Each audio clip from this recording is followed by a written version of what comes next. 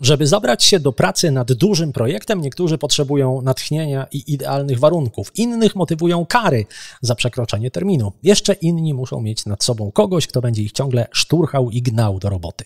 Ale jest też zupełnie inny sposób, o niebo lepszy. Mała Wielka Firma. Podcast dla biznesu, rozwoju i przyjemności słuchania. Zaprasza Marek Jankowski. Cześć, to jest odcinek 359. Będę dziś mówił o tym, jak zmobilizować się do pracy nad dużym projektem. I będę mówił o sposobie, który spadł mi z nieba, dlatego że sam mam właśnie na tapecie taki duży projekt. Piszę książkę o podcastach. Możesz śledzić jej powstawanie, jeżeli zapiszesz się na stronie książkaopodcastach.pl. Praca nad książką idzie do przodu całkiem sprawnie, bo zastosowałem przy tej pracy pewien sposób, o którym napisał mi jeden ze słuchaczy Małej Wielkiej Firmy, Maciej Susała. Szczegóły za chwilę, wszystkie notatki i linki znajdziesz na maławielkafirma.pl /359. Ale najpierw kalendarium, dziś jest 24 maja 2021, równo 138 lat temu w Nowym Jorku otwarto most brukliński. Kilka dni później obcas pewnej spacerowiczki utknął między deskami na promenadzie, pani się zestresowała, zaczęła krzyczeć, a ludzie wokół niej pomyśleli, że most się wali i rzucili się do ucieczki. Spanikowany tłum stratował 12 osób, wiele zostało rannych. Żeby przekonać wszystkich, że most jednak jest bezpieczny, zorganizowano niedługo później pochód 21 słoni cyrkowych, które przemaszerowały z Brooklynu na Manhattan. Dzisiaj przez most przejeżdża codziennie ponad 100 000 samochodów. 68 lat temu, podczas odbywających się w Warszawie 10. Mistrzostw Europy w boksie, stoczono walki finałowe. Polscy bokserzy zdobyli 5 złotych medali, pokonując 3-krotnie reprezentantów ZSRR. Jakie były następnego dnia tytuły w polskich gazetach? Bokserzy radzieccy mistrzami Europy. Zwycięstwo radzieckiej szkoły boksu. Takie to były czasy. 21 lat temu amerykański Instytut Matematyczny Kleja przedstawił 7 matematycznych problemów milenijnych, ustanawiając za rozwiązanie każdego z nich nagrodę $1 000 000. Jak na razie rozwiązano tylko jeden, dokonał tego rosyjski geniusz matematyczny Grigorij Perelman. Odmówił jednak przyjęcia $1 000 000, bo stwierdził, że nie zasługuje na nią bardziej niż inni uczeni, którzy badali ten sam temat. A główny temat tego odcinka to jak zmobilizować się do pracy nad dużym projektem. Czasem, kiedy mamy przed sobą taką kobyłę, to po prostu nie wiemy, od czego zacząć. Przerasta nas to, przytłacza, nie mamy weny, nie mamy natchnienia, nastroju, strasznie ciężko się zmotywować i zmobilizować. No i w konsekwencji odwlekamy wykonanie tego zadania, marnujemy czas szukając rozmaitych wymówek, czy to spędzając czas w social mediach, czy odświeżając co chwilę skrzynkę mailową, bo a nuż właśnie ktoś wysłał jakąś wiadomość, od której zależy całe nasze życie i koniecznie musimy ją odebrać w tej minucie, bo 5 minut później będzie za późno. W efekcie pojawiają się wyrzuty sumienia, bo mamy takie poczucie otwartej pętli. Coś rozpoczęliśmy, nawet jeżeli nie zaczęliśmy wykonywać tego zadania, no to wiemy, że chcemy to zrobić i wisi to nad nami. Trudno nam się przez to skupić. No i są dwa możliwe rozwiązania. Jeżeli to jest jakiś projekt, który realizujemy dla klienta na przykład i musimy to zrobić, no to często odkładamy na ostatnią chwilę, potem się sprężamy, zarywamy noce, no i efekt jest gorszy niż wtedy, gdybyśmy pracowali systematycznie. Natomiast jeszcze gorzej, jeżeli to jest jakiś projekt, który chcemy zrobić dla siebie, na przykład stworzyć kurs online. No bo może skończyć się tak, że ten kurs nigdy nie powstanie, nigdy nie przezwyciężymy tego odwlekania, dlatego że to rozwiązanie będzie zbyt wielkie. Są na to pewne sposoby i takim chyba najbardziej popularnym sposobem jest podzielenie wielkiego projektu na mniejsze kawałki. Mówi się, jak zjeść słonia po kawałku. No i tak to właśnie się robi. Tyle tylko, że już sam taki podział może być dużym zadaniem. No bo jak masz ogromny projekt i trzeba się zastanowić, jak go podzielić, na jakie elementy, a te elementy na jeszcze mniejsze części, a te części na jeszcze mniejsze cząstki, to już jest dużo pracy i do tego trudno się zabrać. Poza tym zwykle jest tak, że takie projekty mają pewne etapy dłuższe, a pewne krótsze i trudno rozłożyć projekt na równe elementy, a wtedy najłatwiej by się nad nimi pracowało. Poza tym, no chyba przy każdym zadaniu jest tak, że pewne rzeczy są trudne dla nas, a pewne są łatwe. I kiedy natkniemy się na taką trudną rzecz, to możemy po prostu utknąć. Dobra wiadomość jest taka, że można zrobić to inaczej.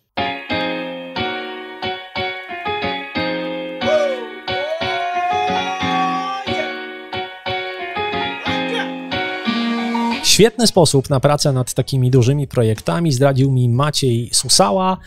Nauczył się tego, kiedy trenował jeździectwo, dlatego że był przed nim wtedy taki duży cel, skakanie metrowych przeszkód. Z pomocą instruktorki podzielił sobie to zadanie, ten wielki projekt na kolejne etapy. No i jakie to były etapy? Najpierw nauczyć się siedzieć na koniu, potem nauczyć się kierować koniem w stępie, czyli wtedy, kiedy on tak sobie powoli idzie, potem nauczyć się kłusowania, nauczyć się półsiadu, czyli to jest taka pozycja, gdy jeździec odciąża grzbiet konia, nauczyć się galopu, nauczyć się małych skoków i stopniowo podwyższać przeszkodę, aż do osiągnięcia tego docelowego 1 metra. Na każdym treningu Maciej starał się zrobić coś więcej niż poprzednio, żeby mieć poczucie, że idzie do przodu. Starał się jeździć coraz lepiej i początek poszedł bardzo gładko, dlatego że pierwsze 2 etapy, czyli siedzenie na koniu i sterowanie, kiedy koń idzie bardzo powoli, to w zasadzie udało się na pierwszej lekcji. Ale gdy doszło do kłusowania i przejścia z kłusu do galopu, nasz jeździec utknął i to na kilka tygodni. Jak sam napisał, to było strasznie wkurzające, no bo człowiek ma wtedy taką świadomość, że jeżeli nie potrafisz zrobić takich podstaw, to co tu dopiero myśleć o skokach. Z każdym treningiem Maciej był coraz bardziej spięty, koń to wyczuwał i nic z tego nie było. Jeździec stracił przyjemność z jazdy i na pewien czas zupełnie zrezygnował z treningów i być może w ogóle by do tych treningów nie wrócił, gdyby nie rada znajomej. Znajoma poradziła Maciejowi: zmień podejście do treningów, nie skupiaj się na celach, które chcesz osiągnąć, tylko po prostu staraj się regularnie jeździć na koniu i tyle. I okazało się, że każda godzina spędzona w siodle daje efekty, poprawia równowagę, wzmacnia mięśnie ud, zwiększa też obycie z końmi, więc nie był to czas zmarnowany, jak się wcześniej okazało. Maciejowi wróciła przyjemność z jazdy, a wyniki zaczęły pojawiać się właściwie same, bo okazało się, że te takie żmudne rzeczy, które trzeba po prostu wysiedzieć w siodle, jak na przykład dobrze wyćwiczony półsiad, bardzo przydają się później przy skokach, więc nie da się zrobić dobrego skoku, jeżeli wcześniej nie wyćwiczy się dobrze tego półsiadu. Ostatecznie od wznowienia treningów do osiągnięcia celu minęło niecałe pół roku, co podobno jest bardzo dobrym wynikiem, bo niektórzy nawet po roku nauki nadal nie potrafią poprawnie zagalopować, a co tu dopiero mówić o skakaniu. Podsumowując, zamiast wyznaczać sobie konkretne zadania na dany dzień, Maciej zaczął wyznaczać sobie jako cel pracę nad danym projektem przez określoną ilość czasu, na przykład przez godzinę. Nieważne, co przez tę godzinę osiągnie, nawet jeżeli poświęci ją w całości na planowanie kolejnych dni i etapów, to i tak uznaje tę godzinę za dobrze wykorzystaną. I oczywiście stosuje to nie tylko w jeździectwie, ale też w pracy. I ja też za radą Macieja zacząłem to stosować właśnie pisząc książkę o podcastach. Okazało się, że u mnie takie podejście też działa rewelacyjnie. Jeszcze jedna wskazówka od Macieja, jak zabrać się do pracy danego dnia. Co ciekawe, sekret kryje się nie w tym, jak zaczniesz pracę tego dnia, ale jak ją zakończysz dnia poprzedniego. Bo rozwiązanie jest takie, żeby jakieś malutkie, bardzo proste, bardzo konkretne zadanie zostawić sobie do zrobienia jako pierwsze w następnym dniu. I to jest coś bardzo drobnego w stylu nawet dodać średnik w 467 linijce.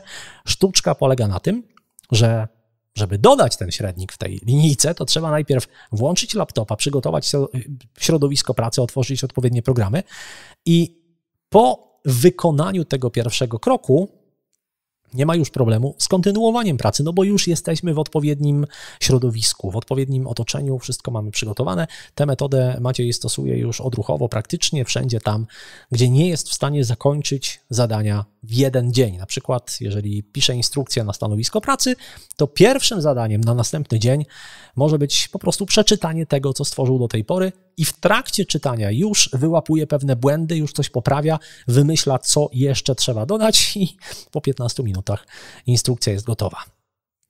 Spróbuj tego następnym razem. Zamiast wyznaczać sobie cel na dany dzień, wyznacz sobie czas na pracę nad danym projektem bez określania konkretnych wyników, które masz osiągnąć. A żeby łatwiej zabrać się do pracy, zostaw sobie jakąś małą, niedokończoną rzecz, od której zaczniesz następnego dnia. Ogromne dzięki dla Macieja Susały, bo to w zasadzie on jest autorem tego odcinka. Bardzo dziękuję, Maćku, za podzielenie się Twoją historią i fantastyczne wskazówki. Więcej o osiąganiu celów w 196 odcinku Małej Wielkiej Firmy z Miłoszem Brzezińskim. To jest niesamowity odcinek, dlatego że jego wersja audio i wideo na YouTubie łącznie mają już ponad 770 000 odtworzeń. Nie mieści mi się to w głowie. Jeżeli jakimś cudem nie słyszałeś jeszcze tego odcinka, to gorąco polecam. maławielkafirma.pl/196. Teraz recenzja książki, która też pomaga pracować skuteczniej.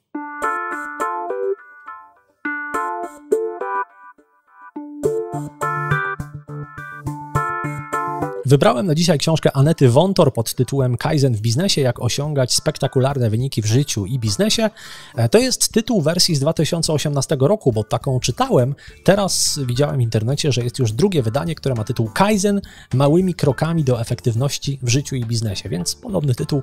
Myślę, że treść też jakoś radykalnie się nie zmieniła. Co to jest Kaizen? Od tego warto zacząć. To jest filozofia ciągłego ulepszania, udoskonalania. Filozofia, która praktycznie zbudowała gospodarkę Japonii, dlatego że Japonia była kiedyś po II wojnie światowej takim krajem, który słynął z tego, że produkuje tanio i kiepsko, no ale właśnie dzięki podejściu Kaizen, dzięki ciągłemu doskonaleniu udało się zmienić nie tylko opinię o Japonii, ale też jakość tamtejszych produktów i dzisiaj gospodarka japońska jest światową potęgą.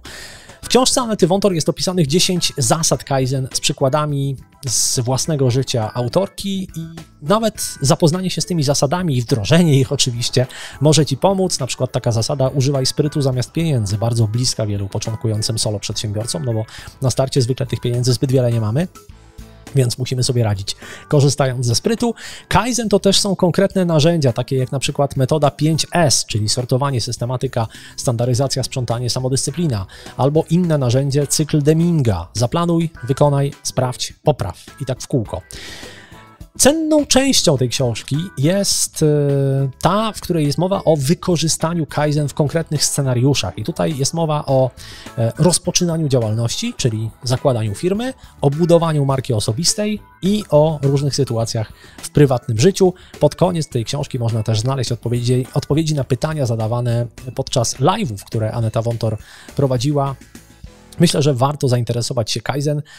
Jeżeli już siedzisz w tym temacie mocno, no to nie jest książka dla Ciebie, bo ona jest zdecydowanie dla początkujących. Natomiast jeżeli chcesz w ten temat wejść, to ta książka w bardzo prosty i przyjazny sposób wprowadzi Cię w świat Kaizen. Aneta Wątor, Kaizen w biznesie, polecam.